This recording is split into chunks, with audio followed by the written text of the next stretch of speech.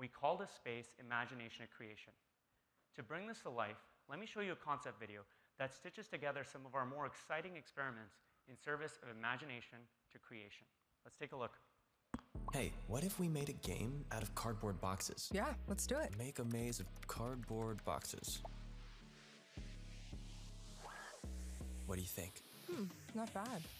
But maybe a little too simple. Make it more complex. How's that? What if we make it multi-level? Whoa, let's give that one a go. That's cool. All right, who are we gonna play as? Make 2 characters with weapons. I want... Okay, let's see. Here we go. I like this one. Not Now that my one. weapon of How choice. about... Ooh. Not bad, not bad. Okay, that's cool, but how do we fight? Show me 1v1 combat options. It should be a death match. Right? Here I come. You gotta find me first. Wait, what if we made it so we could only die from a grenade? Oh, now I'm definitely going to win. Add a rule that you can only die by grenade. I'm almost there. I've got something for you. Almost got you. Nice try.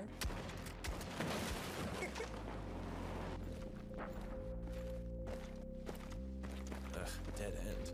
I think this world needs to be bigger. Make it more epic. Wow. Are you seeing this? Yeah. That's awesome.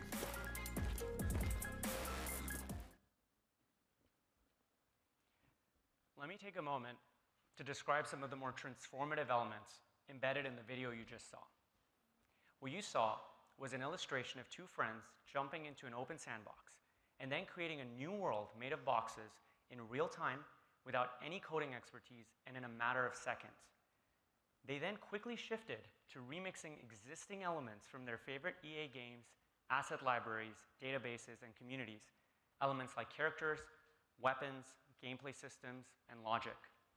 Even here, the incredible thing is they were able to do this instantaneously using nothing more than natural language.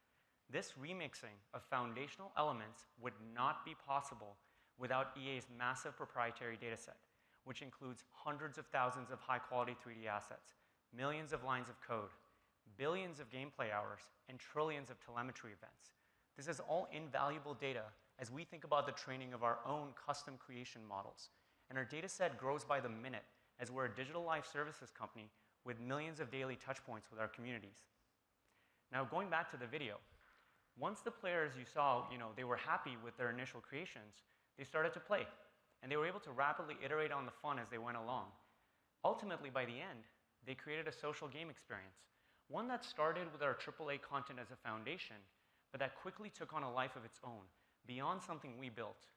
Over time, you can imagine these same players and others like them continuing to build in, around, and beyond EA's foundations, maybe even creating experiences that become the basis of entirely new chart-topping IPs. This would represent a new level of symbiotic relationship between our own developers and UGX creators, and one with our own IPs being the launch pads for new experiences and businesses.